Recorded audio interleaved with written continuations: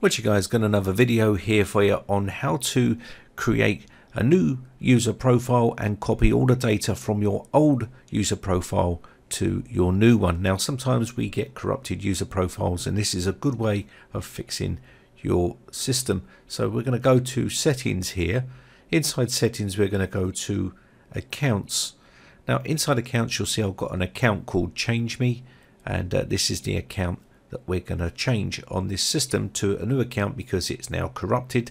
But I need to create a new user account and also copy all the data over from this account to the new one. So let's go to family and other users and start to create a new user account. So we can do that by add someone else to this PC. Once we click on this, a pop-up box will pop up saying Microsoft account.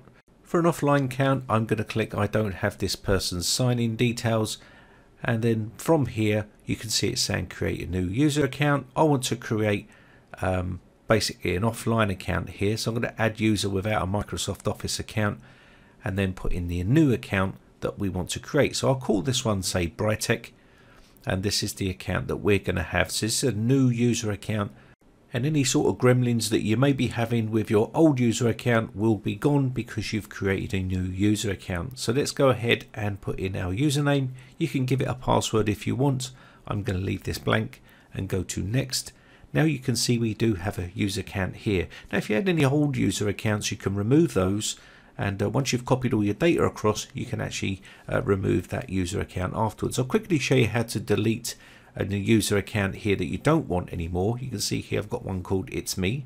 I'm going to go on here and then click remove, and this is how you would remove your old user accounts once you've copied all the data across. So let me just go ahead and click on delete account and data. So remember, don't do this until you've copied all your data across from your old account to your new account, but this is basically how you can remove the accounts after you've finished with them, or any old accounts that you want to delete.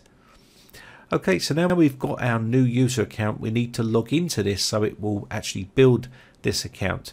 But first, before I do that, I want to change the account type from standard user, which is now by default on Windows 10, and I want to change this to administrator account. So that's what I want to do here, because obviously I want to give myself full control. So now I've got administrator rights there. We can now close off this box here and restart into our new user account by going down to the start button, and you should see on the user accounts icon here, you should see now there's an icon for Brytech, which is our new one. So we need to log into this and it will build the user account. Okay, so just click on that and it will then go into that account. So once we've gone down to the login to the account, you should see something like this, which is your login splash screen. Just log into the account that you just created. Mine was Brytech, so I'm going to log into this. Then the account will have to be created and it will need to build that account for you, which means it will go through some certain features here that you need to let it go through. As you can see, it's getting things ready for you. And because we're building a new account, we will have to answer some of these questions. So I'm going to go through here. I normally say no to all of this stuff. And then once this is done, it will prepare the user profile for you and you will then be able to log in. So let's go ahead and do that. So here we are into the new user account, which is Brytech. And as you can see, there's a brand new account. There's no information on here whatsoever. It doesn't copy across all your data or anything like that. So if you want to bring that data across, then I'll show you how to do it. It's pretty straightforward and easy to do. You don't need any programs for it. All you need to do here is go into the account here. You can see we're logged into Brytech account. This is the old account, Change Me, which we need to copy the data from. So let's go into this area here, into File Explorer, into this PC, then go into the C drive and go into the user's account, and then you should have access to all the user accounts here. There we go. So let's go into the Change Me account. This was the old account, and from here what you need to do is copy the files or folders that you want to bring across. So desktop, documents, downloads, music, pictures and videos is normally the folders that you keep all your data in. Going to copy these and you can then copy them across to your new account. Just for quickness here, I'll copy the pictures over. If you only want to copy one folder over, you can do it. I'll show you how to do it. You can see that's nearly 3 gigabytes in size. So go back to users, then go to the new account, which is Britec, or your account that you've just created, and paste that into that folder there. Now you can see there is already folders in there called desktop, documents, downloads, music, pictures and videos, but don't worry about that, it will go straight over the top of those. So there we go, that's now copied across just nicely.